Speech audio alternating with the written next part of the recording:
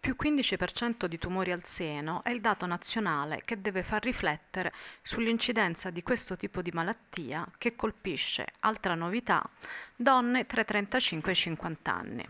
La Regione Emilia-Romagna è all'avanguardia nella prevenzione, grazie anche al programma di screening a partire dai 45 anni fino ai 72. In altre regioni la fascia va dai 50 ai 69 anni.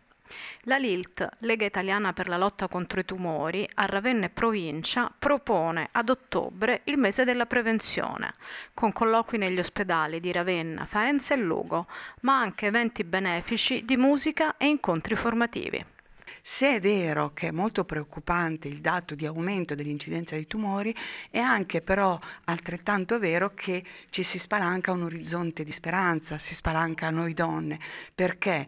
lo screening che la Regione Emilia-Romagna mette a disposizione delle donne nella fascia d'età compresa da 45 a 74 anni